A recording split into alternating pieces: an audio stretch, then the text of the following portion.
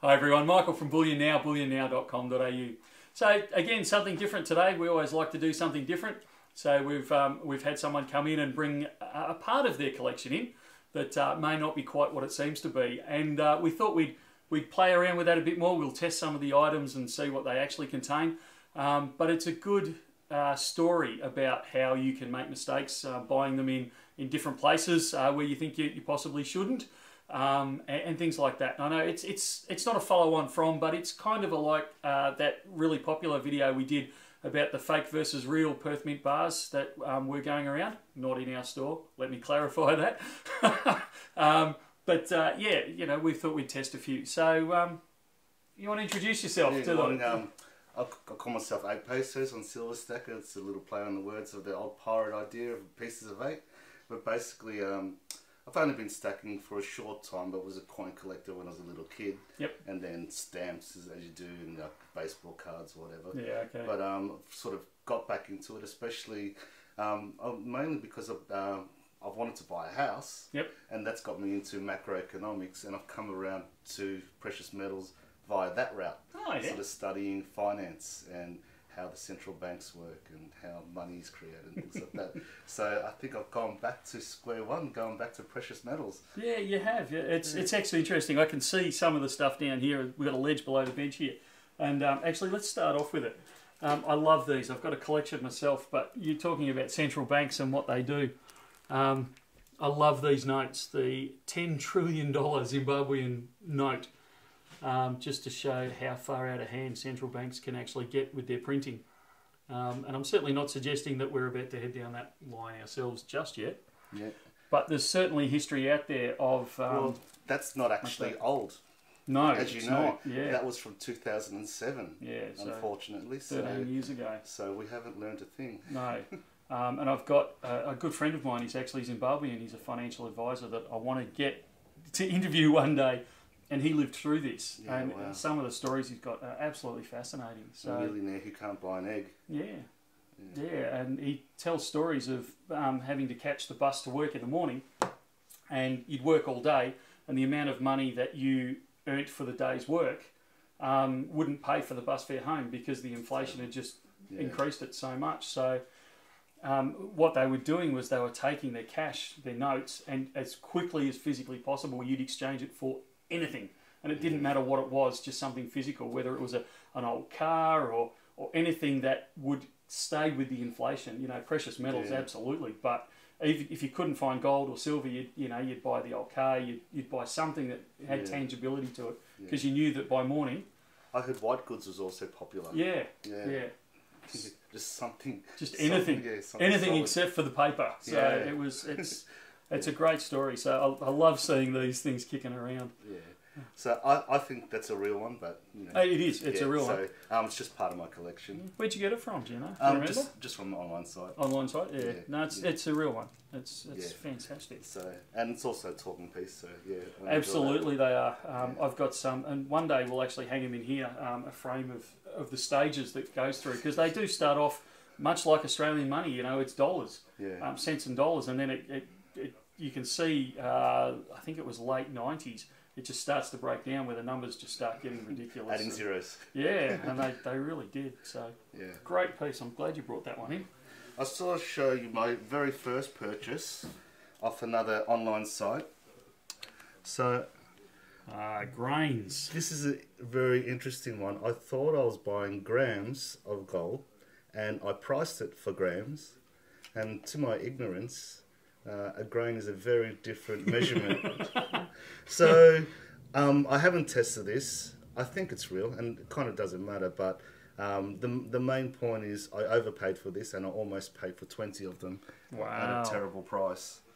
So trying to remember how many grains. We might put in a link below, but I think it works out the same sort of 31, 32. You know, like the sort of the grams to grains. Yeah, and the grams to kilo, the ounces to kilos. It's all around that sort of third, sort of roughly, like if you're doing maths in your head. Yeah.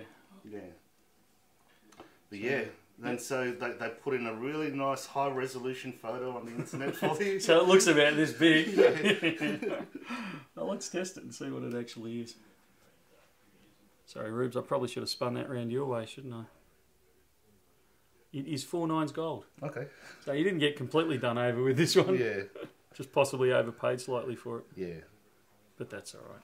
Yeah. So, that actually set me back a few years. Yeah. Just got real disappointed, and I'd actually done the research before I bought it, and I still made the mistake. Yeah. Yeah. We all have stories like that, mate.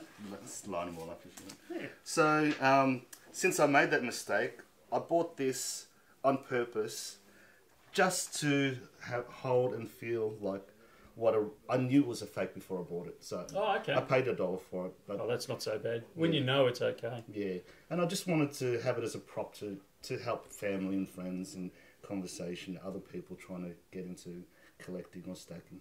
Yeah, okay. Yeah, you can tell as soon as you pick it up. You can tell. Yeah. It's not real because of the thickness of it. 10 grams of gold is not that thick. Yeah. So I'll almost guarantee. I'll be surprised if it's not copper inside. But let's have a look and see what it actually is. And it also makes it more tangible when you can show a real example than flicking through a website. Yeah. So. Yeah, so you can see there, it does have gold in it. Oh yeah, platinum. So you've got there, I don't know if the camera can see it. So 77% copper, 22% zinc, 0.2% gold, tiniest little bit of nickel, and a little bit of palladium in it. Yeah. So I guess that's a good example of some of the websites that I've looked at where they'll talk about cladding or plating or EPN or lots of little acronyms and names for stuff which has some gold in it, and that's all they have to tell you. Yeah, you know. Yeah, that's right. I remember several years ago looking at online and seeing all these, 4.9 gold plated, gold electrolyted or something like that. They called it as well. Yeah, I'm thinking, there's lots of new names for it. It's no wonder people get confused. It's terrible. So. Well, at least you knew it was fake when you bought it. It's what stresses me is we quite often get people that come in, they've bought it, for just shy of 10 grams gold price, and they bring it in here to sell to us, and we go, look, sorry, but it's a no-go. Yeah. So, one thing I do know, like as I've been collecting, is the artistry on genuine items is amazing. So that one, the artistry is horrible. Yeah. So until you've got a bit of an eye, it takes a while. Yeah, so on the beach in the Philippines. Oh, that's got to be a safe place to buy things, on the beach in the Philippines. A guy gave me this sub story about his children and how he almost died free diving for this stuff off a shipwreck. And my friend said, hey, he's a collector. And I had terrible internet, and I was also quite immature in my knowledge of stacking and stuff like that. So I bought these for a little bit over spot. A little bit over spot. Let's say that. Silver spot? Silver spot. Or copper spot? I don't know what copper spot is. It's a lot less than silver spot, let me tell you. So I felt like I was getting ripped off, but I did it anyway. I think it's something quite common, isn't it? Yeah, so your whole body's screaming at you that it's not a great idea. Yeah. So I hate to break it to you. It does have silver in it. Yeah. You can see there it's 55% copper, 36% zinc, a little bit of nickel, a little bit of palladium again. It's not palladium, PB. What's PB? Lead. Lead, thank you. You think I'd know that by now. How long have I been running these things? A little bit of silver, and SN is tin. So a little bit of tin in it. So one of the things to add to the story is, if you look up these dates, they're very significant key dates that sort of run into the tens of thousands. So the story is fantastic when you're on the beach. You can get very excited just quickly looking up a internet site. Yeah. Yeah. So they look like they're all the same. Yeah. So they've all been produced. And look, people, we'll start getting comments on this. We'll find that people say, oh, it's terrible, they're produced and all that sort of stuff. Quite often these are sold initially, the first time around. They're actually sold as replicas. Yeah, or medallions. Yeah, or medallions and that type of thing. They're all copper, mate. But it's what happens in the next stage. So somebody will buy them and then they'll do what you found on the beach, bit of a sob story, or they'll put them on. Nowadays, you find less of that. You find more of them appearing on, marketplace type websites and things like that, where people can't be so easily traced. There was a case a little while ago of somebody selling them out of Ballarat via one of the online. I'm trying not to name it, but one of the online portals. Yeah. And they didn't live in Ballarat, but they were saying they did, and they were commuting up to Ballarat, Yeah. and then doing all the transactions up there, and then disappearing back, so they couldn't be traced. And eventually, the police caught up with them. Unfortunately, it works. It does, absolutely. Absolutely you works. should see the number that we get through here. Yeah. It goes in phases, but it always staggers me when we get them in Yeah. as to the number. So while we had these out, one thing I knew about, but I did a bit more research on it since I bought them, is this always the obverse and reverse of the coin. But there's also another edge, this reeded edge, and quite different mints will make them in a different way. Yeah. Some will put words in there, some will put just cut the reeds in there or crisscrosses. But it's actually quite difficult to do in a fake. So if you get a better eye at it, you can actually see if it's not done properly. One of the advantages of why they came in is to stop clipping of coins. Yeah, that's right. Yeah. So that's one of the origins of it. And also, if as it wears down in people's pocket when silver, was in general currency. Yes, and also if it's plated, it'll start wearing through. Yeah. Especially on the reeded edge. So that's something that you can use to, as you're learning, especially if you're sort of noodling through coin shops and markets and things like that. Yes, that's something that as you'll get an eye for, you'll get better at looking at. And while the other thing that a lot of people do is the ring test. Yeah, and I'm a musician, but it took me a while to differentiate because it's quite different. I've seen professional guys not be able to pick them on. Yeah. I got to say, I've a little bit too much jet turbine time in my ears, and my hearing's not as great. I can't pick it anymore. I won't use that as a test anymore. Yeah. But it's hard work, that one. Getting the exact. Yeah. So I was going to show a few other things with testing, and I found that nothing is spot on except, I guess, for an XRF. I wouldn't leave home without our XRF, mate. Yeah. I love it. Yeah. So I just actually thought of this last night, but I've got a couple of these neodymium magnets, and this is just a regular cable red tie, and I just keep it on the keys.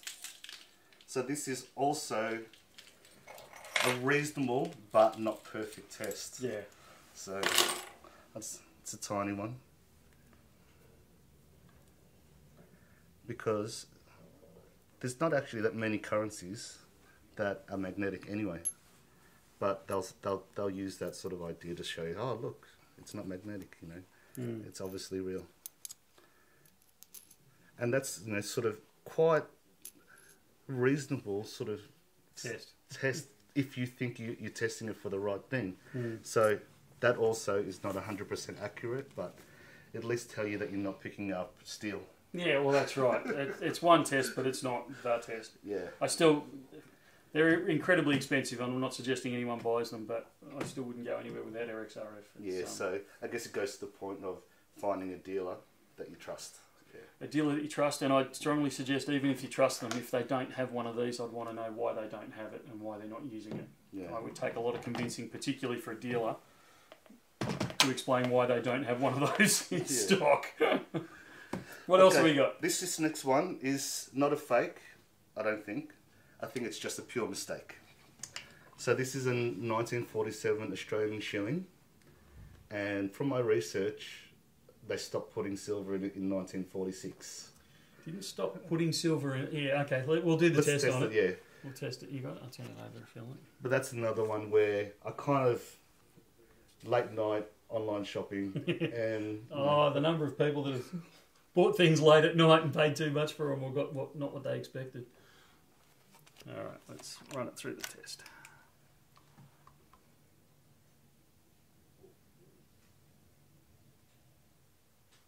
Yeah, she's all copper. It's got a trace element of gold there, but that'll be something either on the... That's because of my fingers. Yeah, that's right. It's just been picked up from somewhere else. So yeah. Yeah. So yeah. No, you're that right. one I ripped myself off, I guess. Yeah. And I didn't get. I paid for what I was willing to pay. Yeah. Yeah. That's all right. Yeah, so that's all part of my sort of growing as a collector and a stacker. Yep. Now this one I'm actually very happy with. This is a 20 Balboa Panama coin. Yeah. Now this one also has a story to tell in caution, because it's sold as a 2,000 grain. Oh, really? Yes. If you look at the certificate of authenticity, wherever I put it, so it is marketed as 2,000 grain. 2,000 grains of sterling silver.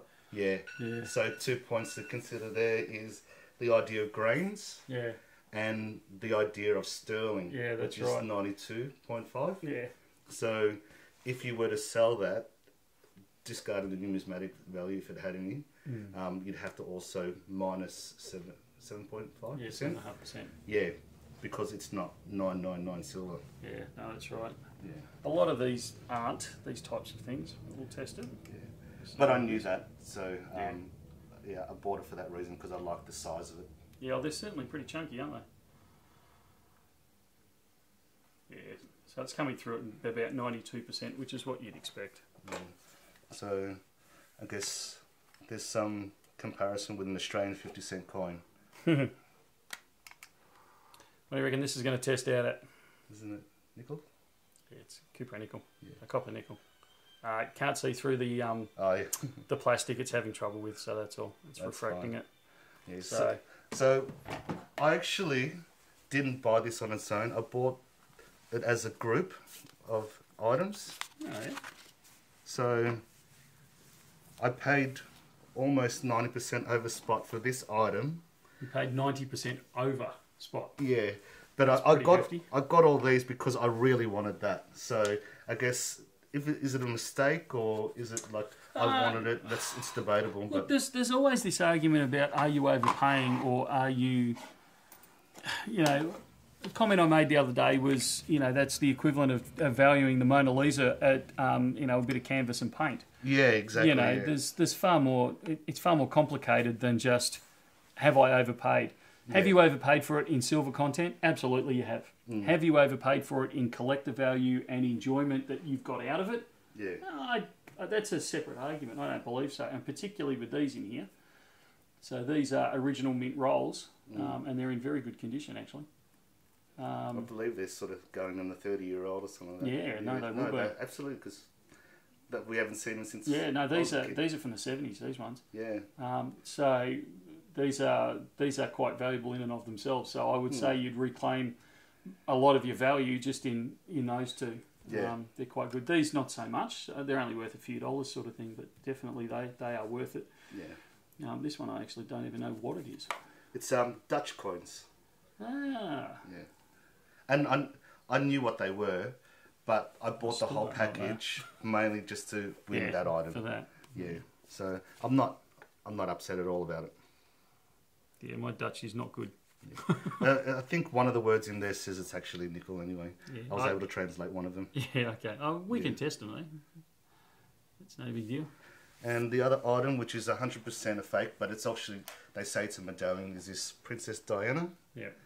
And for the novice, they conveniently put on the same motif as the sovereign. Huh. So if you start learning a very little bit, you can get yourself in trouble. Yeah. Let's see what it's made of.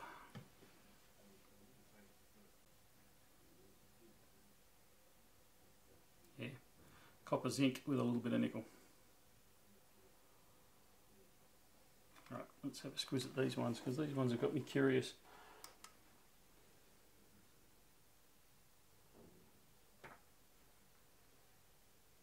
Pure nickel.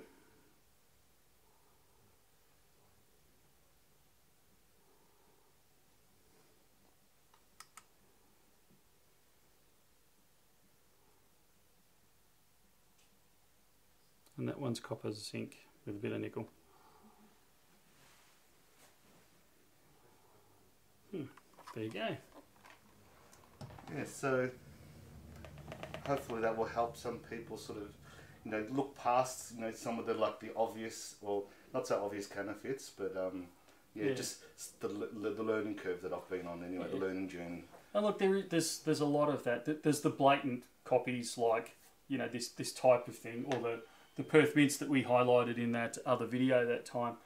And it's not, they don't just copy Perth mints.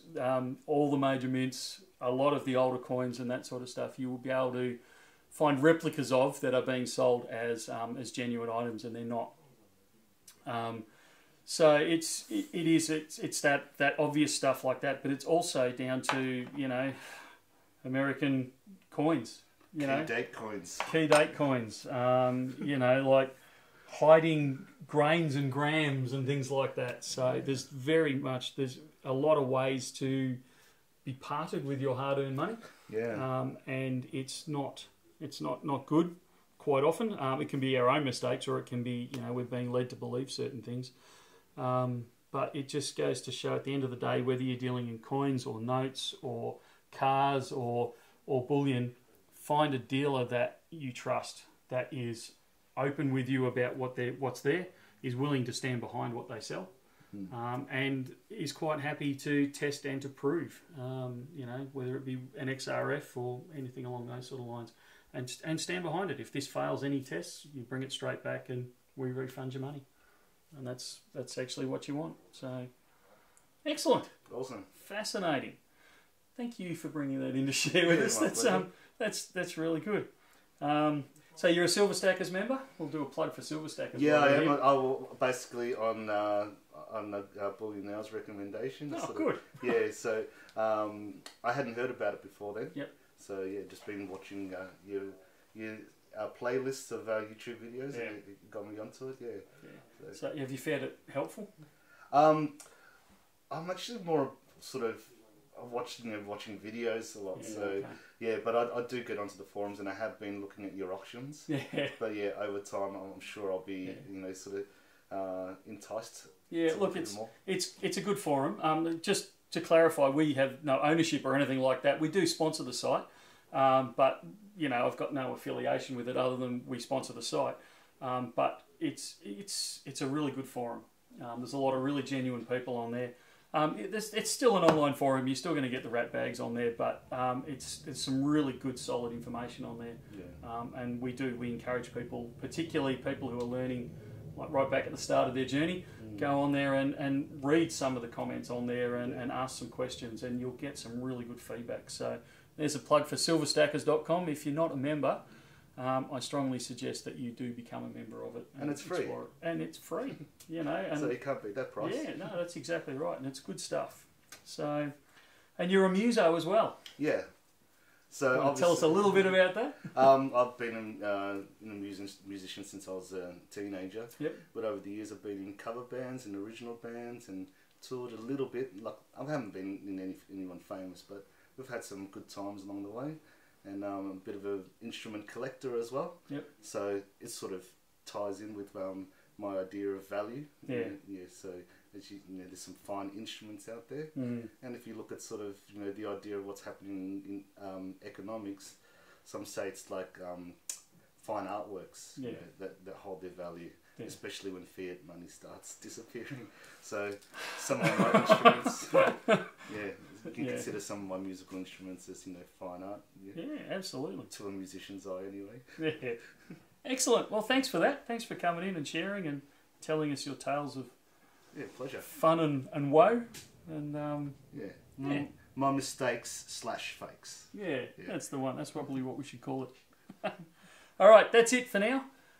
Thanks for tuning in on that one. I hope you got some entertainment out of it and you learned something from it. It gave you a bit of a cautionary tale, but also a bit of confidence to step forward and actually start investing in these things while doing your proper research, background research. All right, that's it for now. Like, share, subscribe, all those good things, and we'll talk again soon. See ya.